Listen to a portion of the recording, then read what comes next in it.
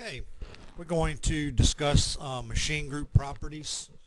The first thing I want to do is go ahead and select a machine type. I'm going to get mill, and I'm just going to grab the default.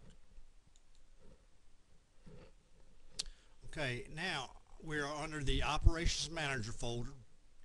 If I click the little plus sign next to properties, I have various options now. The first one I come to is File. Okay, File, I can do several things under File. I can change my machine type that I want. Right now, remember I picked the generic mill. Let's say if I accidentally picked that, or I want to change that. I can go to Replace, which is right here. Click Replace and pick the machine that I want to change my mind to. Let's just say that I wanted that Intellitech mill. I click that and click the green check right here and hit this check. Now notice we're showing the properties under Intellitech. Another good feature or good reason why you'd want to do that, let's say if I generated code for the Intellitech.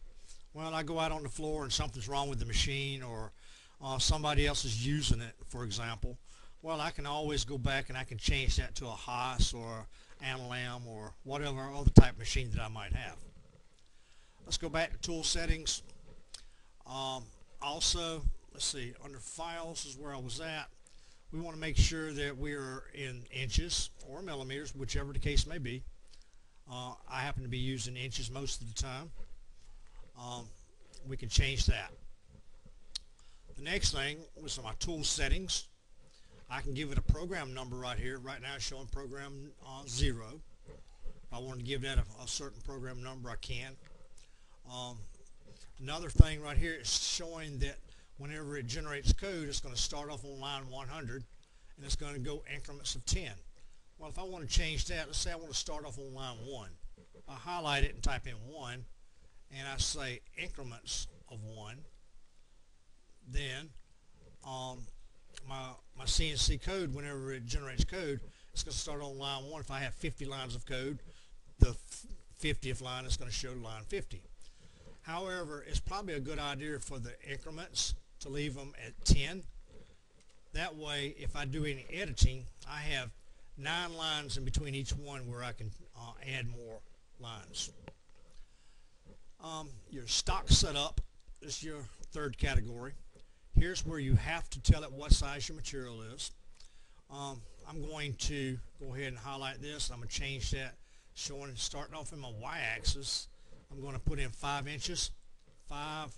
And if you hit the tab button on your keyboard, it goes to your next axis, which happens to be the X. And I type in 5.0 there as well. And here, Z is my thickness of material. Say I'm using something 1 inch thick, 1.0, and hit the tab button again. That kind of, it's like hitting the enter button. Now, we're measuring off the center of this block, so I want to measure off the bottom left corner. So if I click here, watch this arrow. It automatically goes to that. Also, we want to click display. Without hitting display, you won't see it on your screen.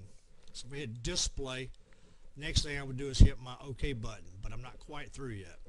The last category is my safety zone. Safety zone, what that does is it will tell you, like if I'm using a rectangular pattern, it tells me where my tool, if it's going to crash into a vise or whatever. And after it will not show me that until after I write a program.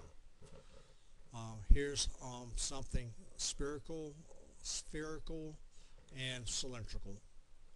Most of my work that I do is rectangular. So anyway, that's pretty much it for that. So if I hit the green OK button, now with my roller on my mouse, if I roll it back toward me and then take the arrows on the keyboard, I can position it in the center of my screen. Okay, that's pretty much it for that, and we'll have another video on another subject later.